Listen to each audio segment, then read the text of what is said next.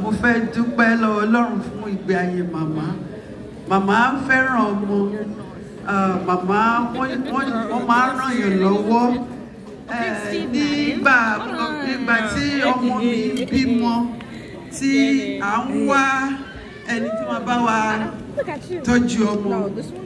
Màmá ní kí n má wọrí pé kí n máa gbé ọmọ yẹn bọ̀.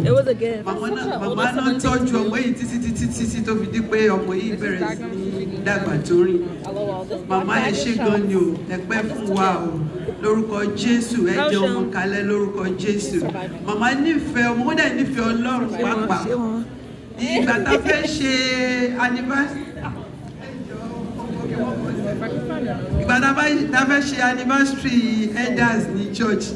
Mama was very active. The idea is Mama Gbewa. In fact, it was a success. Nígbà elders week. Mama, ekbelema, ekbefuama. Are you clapping for my mother? Mama is so good. Do you know what it is to take care of children in this country? If you are not there, you don't know. When you have a helper, me, I drop them, I on.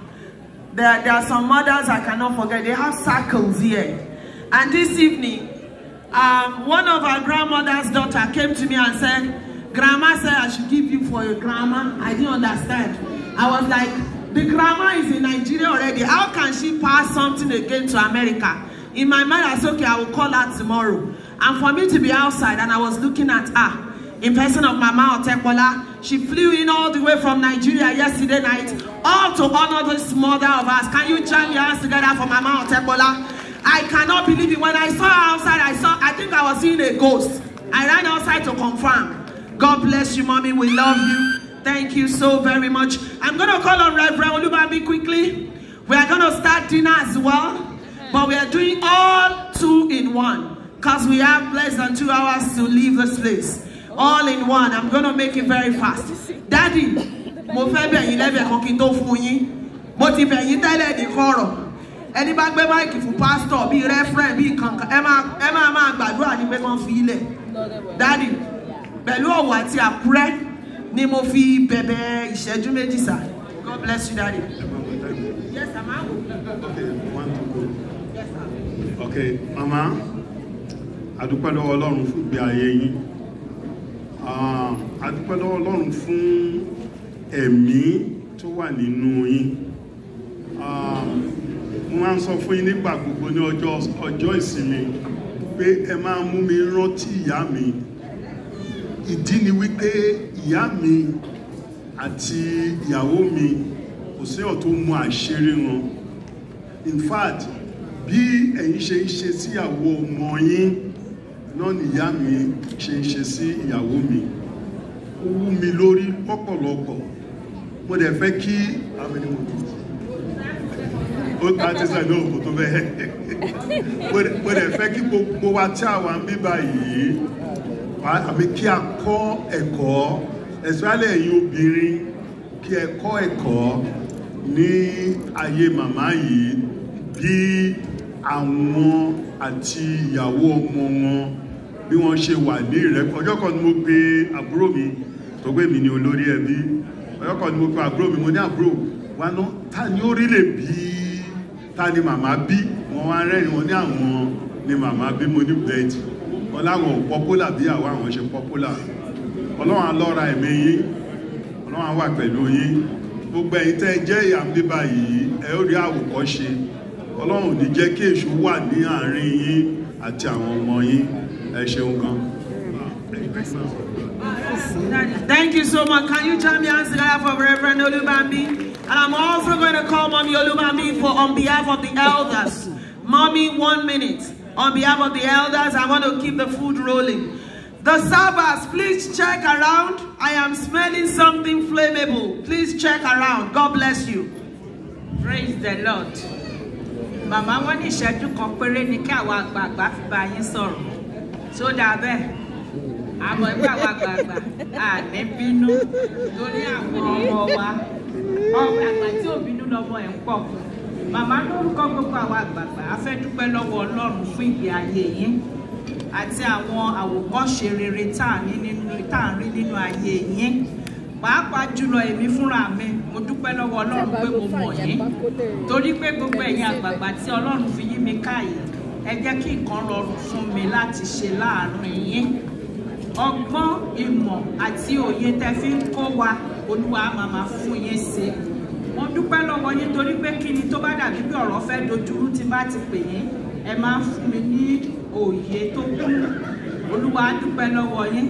Mo dẹ̀ dúpẹ́ lọ́wọ́ màmá mi tí wọ́n wà níkàlẹ̀, inú mi dùn láti rí yín. Iṣẹ́ tẹ́ gbé lé mi lọ́wọ́, mo dúpẹ́ lọ́wọ́ Ọlọ́run pé Olúwa ràn mí lọ́wọ́. Ó ń fún mi ní oore ọ̀fẹ́. Iṣẹ́ tẹ́ ṣe sílẹ̀ mo ń jèrè ẹ̀ torí pé kí ni mò ń gbádùn àlàáfíà láàárín àwọn àgbààgbà. Ẹ ṣé o, God bless you. So much mommy. Mommy ti lò ṣẹ́jú méjì. Ní kọ̀ọ̀kan tí mo bá sì fẹ́ máa jẹ́ aya adé tí mo dẹ̀ fẹ́ dúró sí ìjọ Redeemed Christian Church of God. Let me call my own mother and mentor, Pastor Bamike Tayo. Come on, jam your hands together for her. Tonight they may ask me to pack my load if I said no. And I still want to remain in the house of Akimumis. Hallelujah. Praise the Lord. Mama, oh, mama, oh, mama, oh.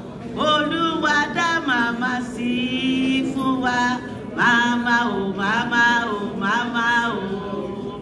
Olúwa dá màmá sí fún wa. Ẹ ké hallelujah o. Mo fẹ́ fi àkókò yìí dúpẹ́ lọ́wọ́ Ọlọ́run on behalf of our mama fún ọjọ́ ẹni tí Ọlọ́run dá yín sí. Lórúkọ Jésù ẹ ò ní tẹ́. Ẹ̀rí rere ti pọ̀ tí àwọn ènìyàn ti sọ ṣùgbọ́n n ò ní máa tún sọ. Ṣùgbọ́n tí mo fẹ́ tún sọ níbẹ̀ náà ni ìbẹ̀rù àti ìfẹ́ Olúwa nínú ayé yín. Mo fẹ́ kẹ́ ẹ mọ̀ wípé bí a ṣe ń dàgbà, à ń súnmọ́ kòtò ni. Ohun tó jẹ́ pé ọ̀pọ̀lọpọ̀ a kì í fẹ́ gbọ́, a sì gbọ́dọ̀ gbọ́. Torí wípé ọjọ́ kan tí a bí wa tá à ń ṣayẹyẹ báyìí, ilẹ̀ tún máa ń ṣú ní ọjọ́ kan náà pẹ̀lú. Ṣùgbọ́n òwúrọ̀ yín kò ní dalẹ́ báyìí. Ìmọ́lẹ̀ tó yí yín po yóò sì máa tàn sí ni. Ìmọ̀ràn mi fún yín náà ni wípé màmá, ẹ má ju Olúwa sílẹ̀ o. Àsìkò yìí lẹ́ ń súnmọ́ Ọlọ́run jùlọ. Torí pé àkókò náà ó ń súnmọ́ etílé díẹ̀díẹ̀. Ẹ sì ní ọjọ́ tó gùn láti lò lórúkọ Jésù. Ẹ mọ iye ọdún tí mo sọ wípé bébì nínú yín tí mo fẹ́ sin, òun náà ni 90 ọdún 90. Lórúkọ Jésù Olúwa dá yín sí. Ẹ dàgbà, ẹ dẹ̀ ní dàgbà àyà lórúkọ Jésù. Mo fẹ́ fi àkókò yìí dúpẹ́ lọ́wọ́ Ọlọ́run fún màmá wa tó jẹ́ olórí àwọn àgbà nínú ìjọ wa. Nígbà tí màmá ẹ jókòó pẹ̀lú tọwọ́tọwọ́ ni mo fi kí yín lẹ́ni. Ẹ káàbọ̀ sí àárín wa. Inú wa dùn láti rí yín. Àjíǹde ara yín yóò máa jẹ́ lórúkọ Jésù. Màmá yìí màmá dáradára ni o. Ní ọ̀pọ̀lọpọ̀ ìgbà nígbà tí wọ́n sì wà pẹ̀lú wa kan tó lọlé, wọn ó pè pé àwọn ti pè gbogbo àwọn àgbààgbà o. Ṣùgbọ́n ẹni báyìí nílò àdúrà, ẹ bá mi pè wọ́n. Màmá ẹ ṣé. Olúwa yóò mọ tún okun àti agbára yín ṣe. Gbogbo ẹ̀yin àgbààgbà wa ẹ pẹ́ fún wa o. Ẹ ní pẹ̀dí lórúkọ Jésù. Agbára ọ̀gá ògo kò lè ní fi yín sílẹ̀. Ẹ ṣé o. Ẹ di Jésù mú o. Torí ilẹ̀ fẹ́rẹ̀ ṣú. Ṣùgbọ́n lórúkọ Jésù a ò ní pàdánù ìjọba Ọlọ́run. Ẹ ṣé. Bàbá ìyá Olú. MC. God bless you, mommy. Can you jam your hands together for my mother? I'm not saying any other person's mother. I am standing as tall as I am. That's my mother.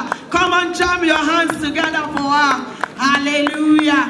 Amen. Amen. We're going to open the dinner. I want the servers to be set. Servers, please, behind the food right now. I'm going to do two things in one. We're going to move the cake for us to cut. Mama, if I get àkàrà òyìnbó, èyí táwọn ọmọ yín ṣe fún yín, inú wọn dùn, ayọ̀ ọmọ kún, àpéjọpọ̀ láti ṣọ̀fọ̀ yín. Hallelujah. Amen. And I'm going to call on Mrs. Adeni. Mommy Adeni, where are you?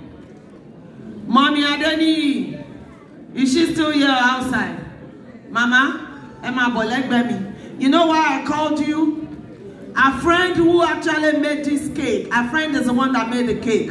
But while she's not here, I want Mommy Adeni to anchor the cutting of this cake. Mommy, yeah, boy. Òní lọ́dún rẹ̀ o àwé. Mo wí òní lọ́dún rẹ̀ àwé o. Òní lọ́dún rẹ̀ wẹ́wọ̀ra yàyọ̀ mọ̀nà